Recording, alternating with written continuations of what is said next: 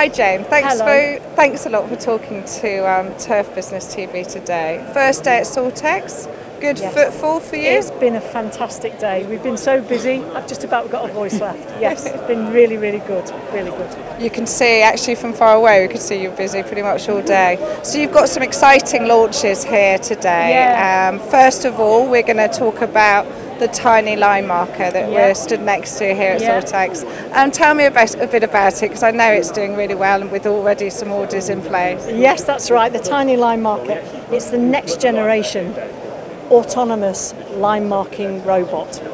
Okay, so the big benefit of the TinyLineMarker is it's smarter, it's faster, and it's lighter, and it's so easy to use for the customer. So it's a lot faster. You can initial mark a standard size football pitch in 20 minutes, and using impact paint you can mark 5 pitches from one 10-litre drum, so it's really efficient and economical.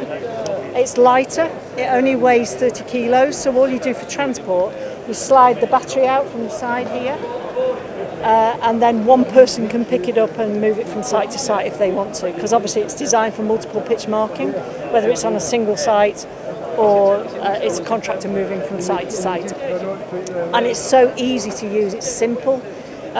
It comes together with a smart pad, and all you do is put in 2 points, and then you can move the pitches, size them, reposition them very simply by just dragging them on the screen. So no base station? You absolutely don't need a base station. All you need is the robot and your tablet. That's all you need. So it's very quick, very simple to set up for the customer. Yeah.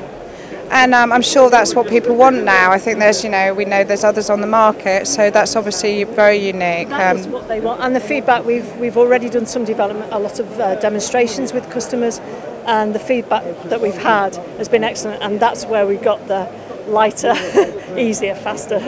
Yeah, no, definitely. And you've had some good feedback at SALTEX while you've been here today? Yes, it's been really good. We've had a lot of, it's drawn a lot of people onto the stand, and also we've got an outside demonstration area, and the demonstration guys out there have also been really busy, so it's been really good because people can actually see it in here and look at it and touch it, and then they can go outside and see it moving around the demonstration plot as well. That's fantastic. Very good. And you said multi-use, so pretty much we can line marks on any field of play? You can mark, it's designed for natural grass surfaces. You can mark football, rugby, American football, whether it's from fixed sockets or movable goals, which makes it very flexible. It will also initial mark athletics running tracks as well, and many, many other features beside that. Fantastic. Now it comes with its drum of impact paint, which again is a unique product, I know, and very well suited to the TinyLineMarker.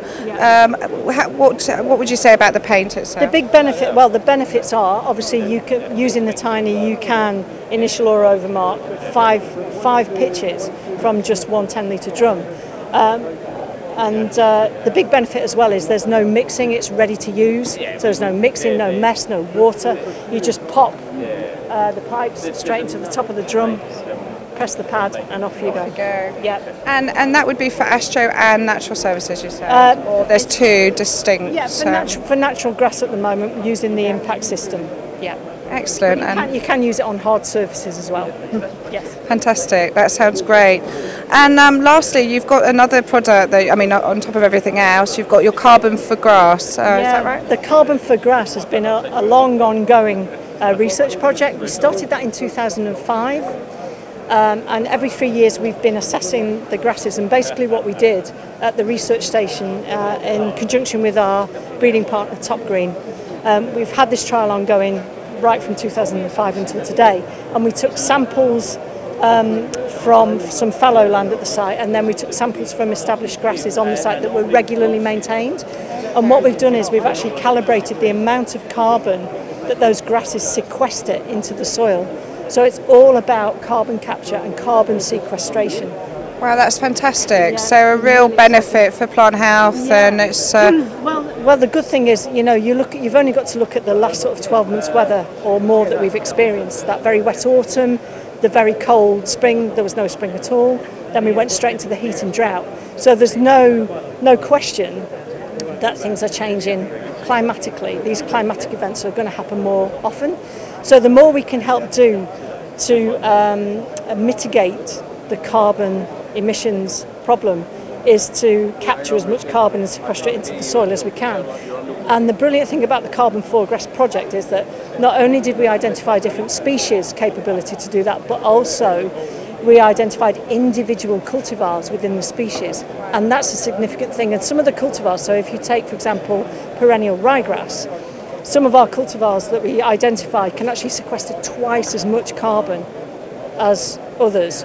So that's how we came about to develop the Carbon Foregrass mixtures, and we've got a range of mixtures, a small range of mixtures for sports, for golf and for landscape applications. Oh, that's brilliant. And over such a long time, obviously the research that's gone in, had you seen it, how it had successfully worked in all sorts of climates throughout those years, having started? Obviously with carbon sequestration, the soil type and the climate does vary the effect, but it's all relative in that situation. So it's been really interesting.